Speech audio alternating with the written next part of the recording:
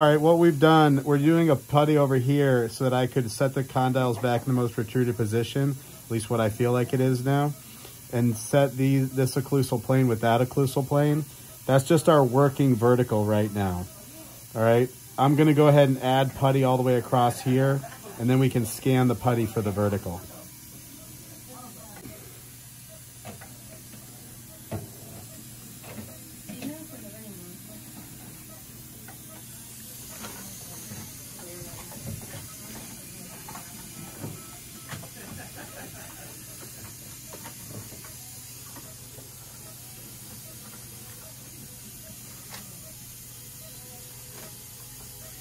All right, we use that left side to guide her in, and then we're gonna get an impression of the back of these teeth and the left and the right side. Hopefully the right and left will stick together and lute for the 3D scan.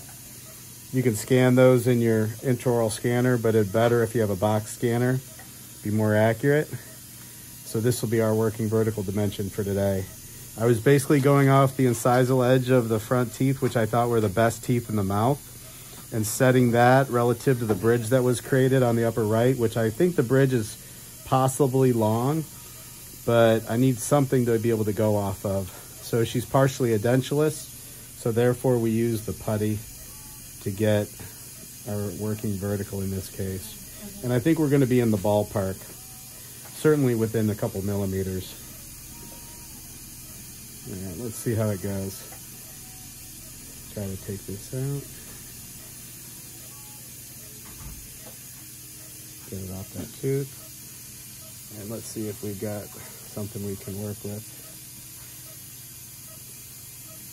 All right, so looks like I've got some good indentations of some teeth. Probably a little drag, obviously.